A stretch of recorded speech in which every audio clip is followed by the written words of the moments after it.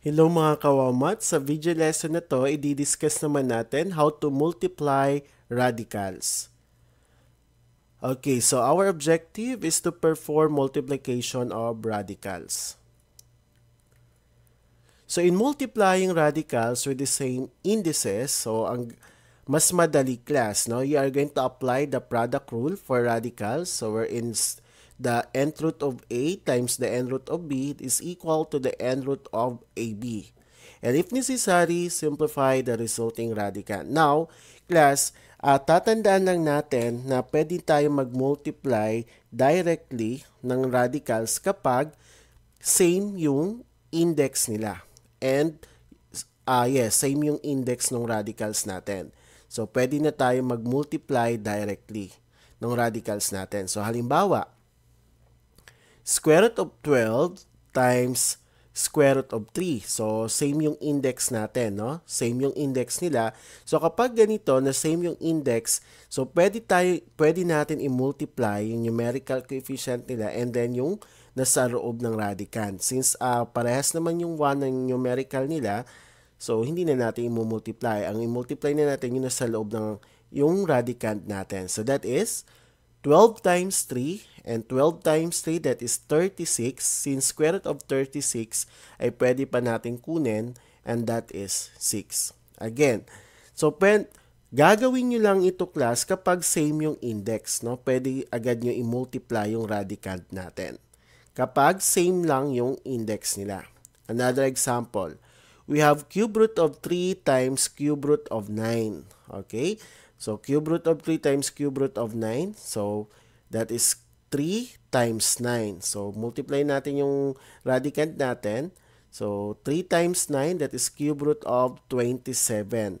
So, alam natin ang cube root ng 27 ay equal sa 3. Okay? Kasi 3 times 3, 9 times 3, 27. So, therefore, yung cube root ng 27 ay 3. Okay. Another example, meron tayong square root of y times square root of y to the 5th power. Again, square root of y times square root of y to the 5th power. Since same yung index nila, so gamit yung, we are going to apply the product rule. So therefore, that is y cube root. So dapat walang cube root dito. Okay, again, so multiply y times y to the 5th power. So apply lang natin yan. So, kapag nagmumultiply tayo ng exponent, di ba, ina-add lang natin. So, that is y, square root of y to the 6th power. Eh, since yung index natin is 2, pwede natin yan i-divide, di ba? 6 divide 2. So, therefore, or pwede natin makuha yung square root ng y to the 6th power. And that is y cube. Okay? Bakit naging cube? So, yung sinasabi ko sa inyo, i-divide nyo dun sa index, no? Para makuha ito. Since yung index natin dito ay 2, so 6 divide 2, kaya siya 3. Okay. Another example, meron tayong 4th root of 4y cubed times the 4th root of 12y squared. Okay, so same process, multiply natin yung radicand nila, 4y cubed times 12y squared, and that is 4th root of 48 y to the 5th. Okay, bakit? 4 times 12, that is 48. Y cubed times y squared, that is y to the 5th power. Now, yung 48, simplify natin na kailangan yung isang factor doon ay perfect sa 4th root, no? Makukuha natin yung 4th root dapat ng isang factor niya. And that is, pwede natin gamitin si 16 times 3 kasi makukuha natin yung 4th root ng 16. And then yung y to the 5th, pwede natin ikunin yung factor nila to y to the 4th times y. Since yung index natin is 4, para madali natin mailabas itong y to the 4th. Alright, so after that, kunin natin yung 4th root ng 16. So yung 4th root ng 16 is 2. Bakit? When you are multiplying 4 times siya nung 2 times 2, 4, times 2, 8, times 2, 16. Kaya, yung 4th root ng 16 is 2.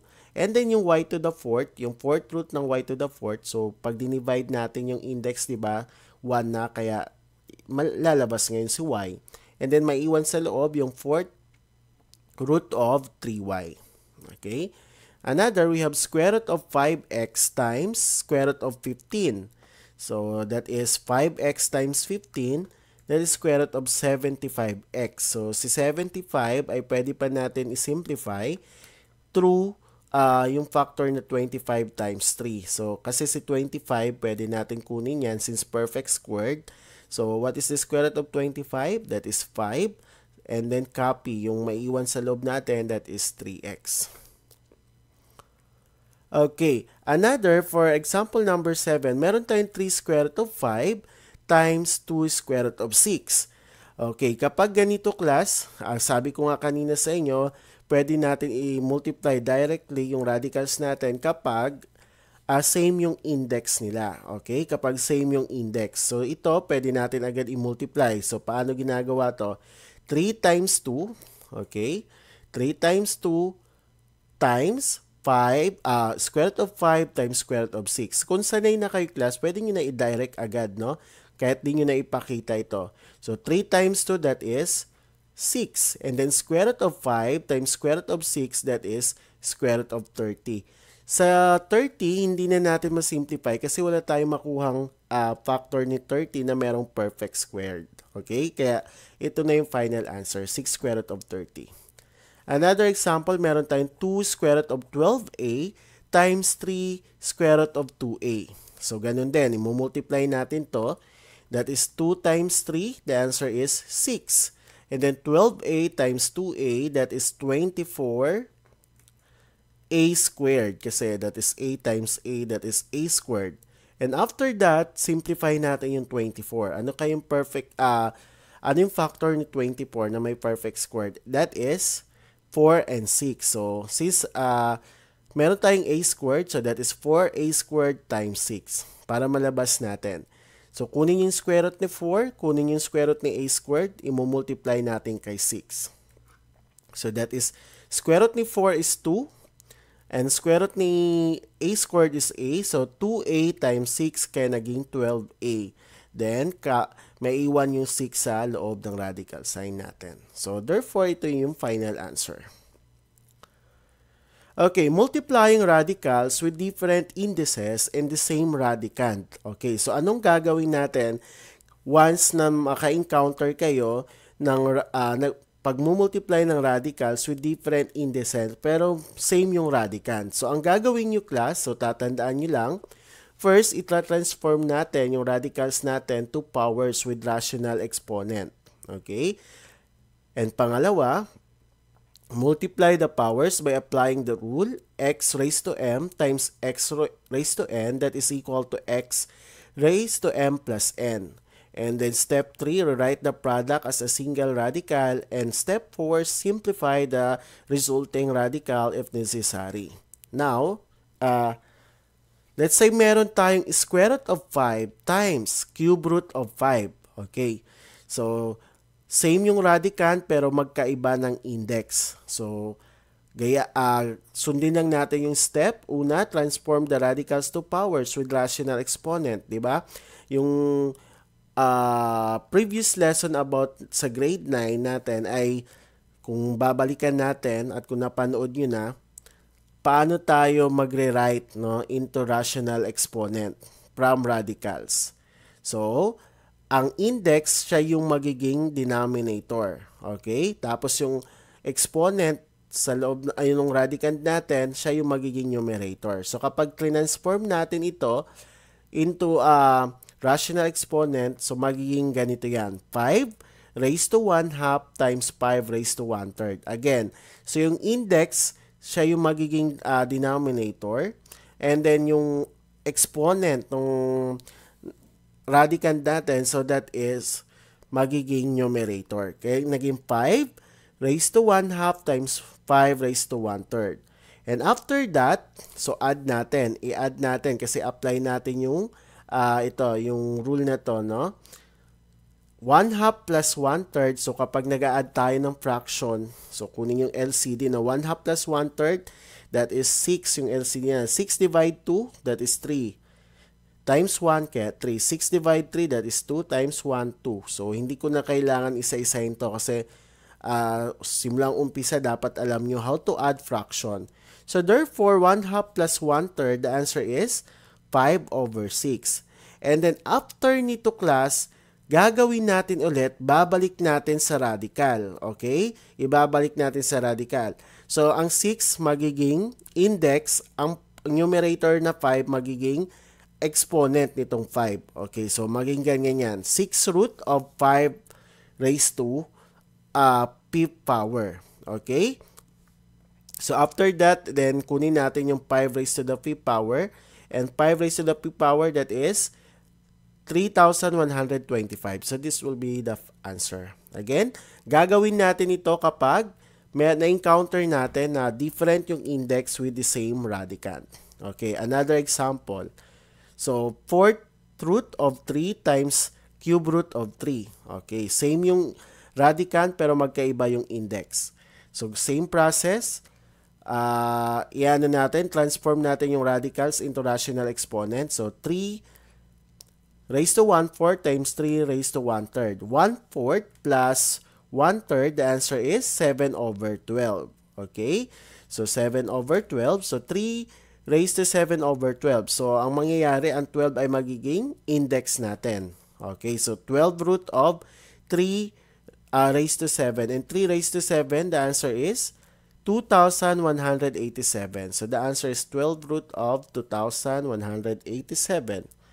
Another, paano naman if you are multiplying radicals with different indices and different radicands? Okay, magkaiba na ng index, tapos magkaiba pa ng radicand. So, anong gagawin? First, ganun din, itra-transform natin yung radicals to power with rational exponent. Pangalawa, i-change natin yung rational exponent into similar fraction.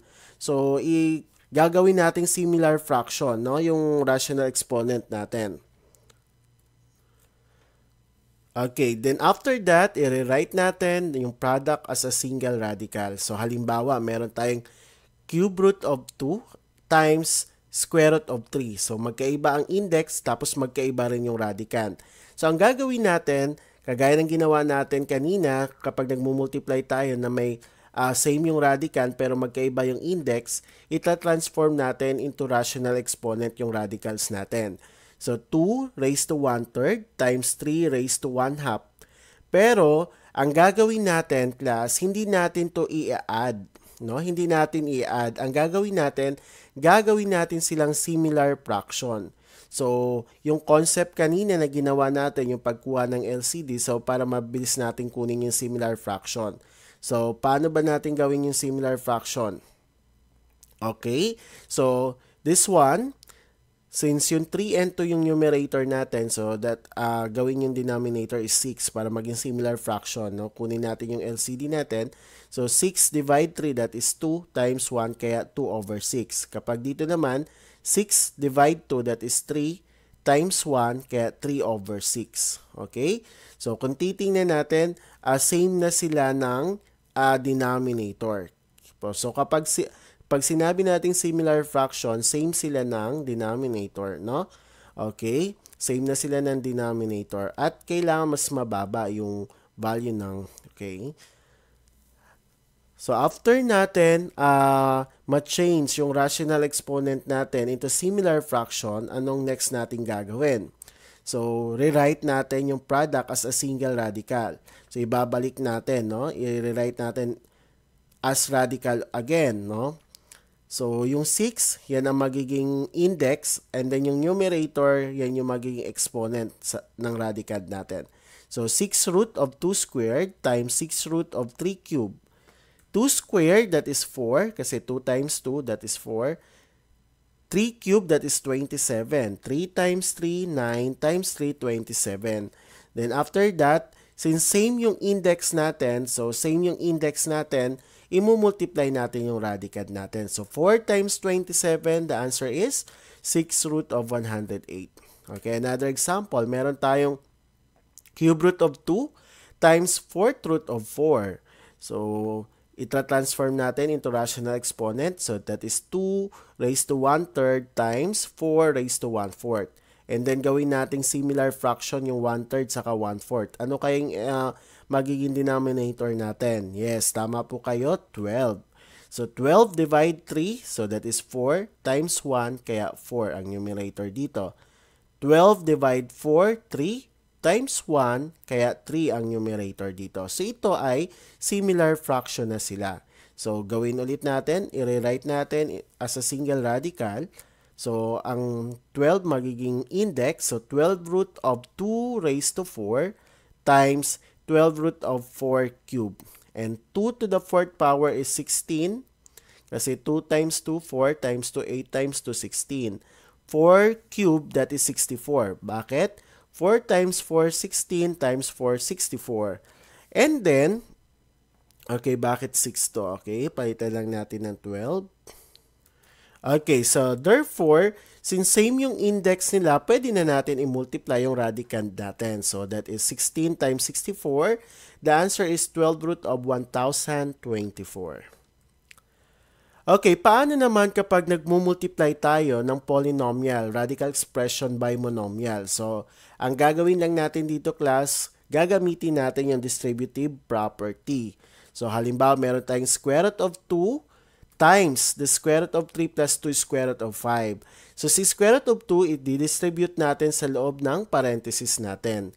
So, that is square root of 2 times square root of 3 plus square root of 2 times 2 square root of 5. Okay, bakit square root of 2 times 2, ito yon, 2 square root of 2.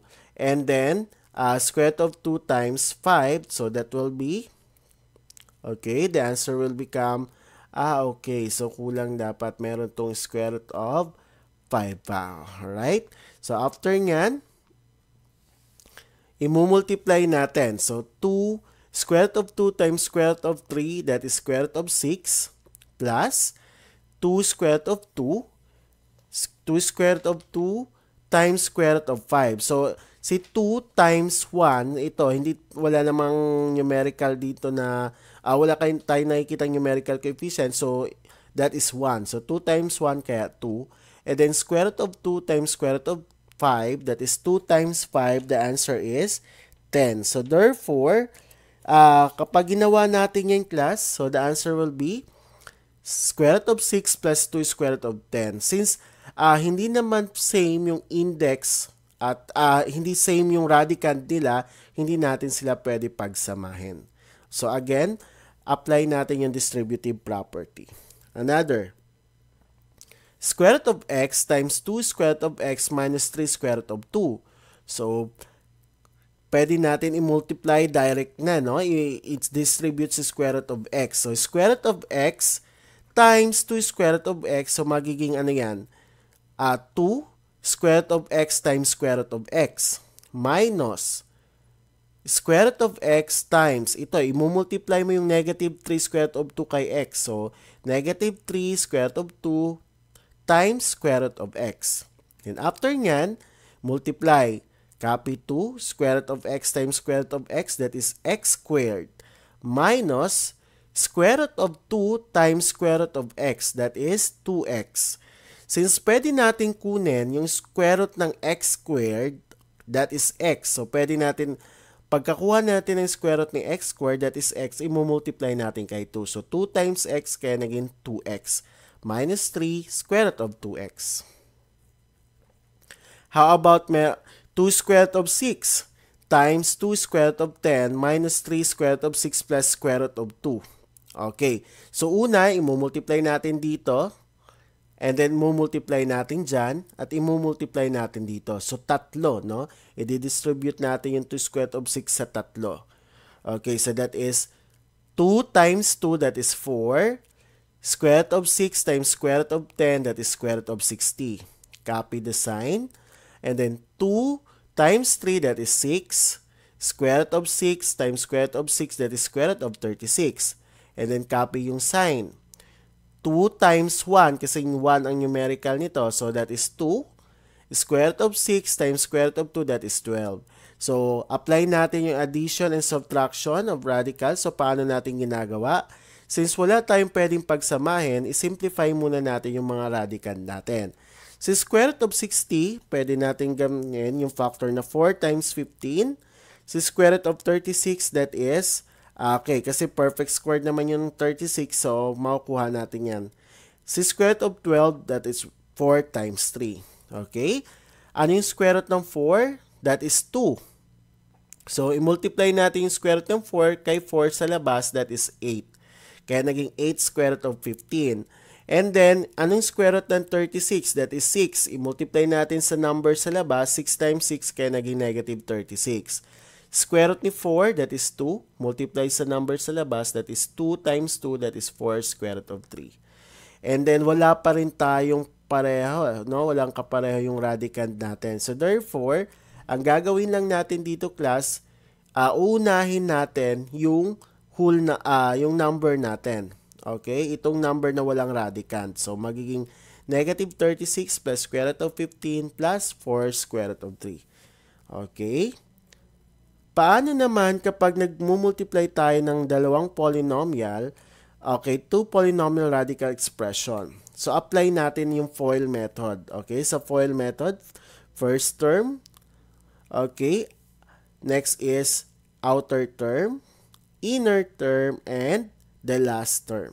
Okay, so halimbawa meron tayong square root of 3 plus 1 times square root of 3 minus 2. So si square root of 3, that is our A, yung positive 1, that is B, square root of 3, that is C, and si negative 2, that our D. Okay, label natin para mag-guide kayo. So una, i-multiply natin si A saka si C. So square root of 3 times square root of 3, that is square root of 9. Next, i-multiply si A kay D. So, square root of 3 times negative 2, that is negative 2 square root of 3. And then, plus B times C. So, B times C, so positive 1 times square root of 3, that is square root of 3. And then, B times D, so 1 times negative 2, that is negative 2. Since meron tayong radicand dito na same yung index saka same yung radicand, so pwede natin pagsamahin. So pwede natin pagsamahin itong si negative 2 square root of 3 plus square root of 3. So copy lang natin. So square root of 9, that is 3. So negative 2 square root of 3 plus square root of 3 minus 2. And then, since ito wala silang radicand na kasama, pwede natin silang pagsamahin. So 3 minus 2, that is 1. And then negative 2 plus 1, di ba may 1 to? Okay, so negative 2 plus 1, so the answer will be what? Okay, dapat should be negative 1. So i-check natin ito, no? Check natin yung sagot. Bakit naging positive yan? So again, dapat negative ito. Kasi negative 2 plus 1, so still that is negative 1. Since 1 na yan, hindi na natin ilagay. So therefore, the answer is 1 minus square root of 3. Another example, meron tayong square root of 3 plus square root of 8 times 3 square root of 2 minus square root of 6. So gamitin natin yung using the FOIL method. So square root of 3 times 3 square root of 2. So 1 times 3, kaya 3. Square 3 times 2, that is 3 square root of 6. Diba? And then ito, next. So, copy sign, the sign, negative. So, 3 times 6, that is square root of 18. Plus, 8 times 2, that is 16. Okay, 3 square root of 16. And then, 8 times 6, that is 48. So, that is negative 48. And then, pwede natin i-simplify yung mga radicands natin. So, 3 square root of 6 sa 18, that is 9 times 2. Okay, 3 times, ang 16 kasi, no, perfect squared. So, square root of 16 is 4 times 3, kaya naging 12 na siya. And then, yung 48 natin, that is 16 times 3. Then, simplify natin. So, square root of 9, that is 3 square root of 2. So, and then sa dito, square root of 16, that is 4 square root of 3. So, meron ba tayong pwedeng pagsamahin? Wala. No? Wala tayong pwedeng pagsamahin. So, therefore, mauna itong 12. Okay, so 12 plus 3 square root of 6 minus 3 square root of 2 minus 4 square root of 3. So, ito na yung pinakasagot natin. Kasi wala tayong pwedeng pagsamahin. Magkaiba sila ng radicand. Okay, paano naman kapag ganito class, no? Parang square of binomial kapag may given tayo. So, apply lang natin ito, no? Yung natutunan natin kapag ganyan. So, apply natin yung rule na yan. So, kapag meron tayong the square root of 2 minus 5, so, ang una, squared natin yung first term. So, ito yung first term natin at ito yung second term natin. So, unang gagawin, squared natin yung first term. So, squared of square root of 2. And then, since negative, kaya negative yung sign natin. Negative 2 times square root of 2 times square root of 5. Kasi A times B. Tama? Plus, okay, yung B squared. Ang B natin, so negative 5 times negative 5. Okay, ito class, di ba, napag-aralan na natin yan, na kapag kukunin natin yung square root of 2, maka-cancel na yan. So, 2 na lang ang sagot. And then, negative 2 times 5, that is negative 10 square root of 2. Plus, negative 5 times negative 5, that is 25. And then, ito, pwede natin pagsamahin. 2 plus 25, that is 27, minus 10 square root of 2. Okay, another example, meron tayong 3 square root of 3 plus 2 square root of 6. So, gayahin lang din natin since meron tayo dito. Yung first term, squared muna natin yung first term natin, which is 3 square root of 3 plus, multiply natin yung first saka second term kay 2. So, 2 times 3 square root of 3 times 2 square root of 6. And then yung last term natin, which is 2 square root of 6. So, squared natin. So, kapag ganito class ang given, okay, ito matatanggal natin, no, yung radical sign. And then, meron tayong numerical coefficient sa labas. So, squared natin yan. So, magiging ano yan? 3 squared. So, pag 3 squared, that is 3 times 3, that is 9. Times 3. Bakit naging times 3? Kasi class, makukuha na natin to, no? Matatanggal natin. So, lalabas ngayon si 3. And si 3, imumultiply natin kay 3 squared, which is 9 times 3. Plus, so that is 2 times 3, 6. Times 2, that is 12. 3 times 6, that is 18. And then, ito, kagaya rin ito. So, anong 2 squared, that is 4. And then, labas si 6, kaya ita times kay 6. So, that will become 9 times 3, 27, plus 12 square root of, sisimplify natin yung 18, that is 9 times 2, plus 24. And after that, 27 plus, kasi square root ni 9, that is 3. Multiply kay 12, that is 36. Square root of 2 plus 24. So, wala tayong ito, 24 saka 27 pala, pwede natin pagsamahin. So, therefore, that is 51 plus 36 square root of 2.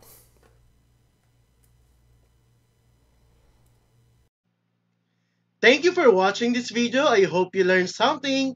Don't forget to like, subscribe, and hit the bell button para updated kayo for more video tutorial. This is your guide in learning your math lesson, your Wow Math channel.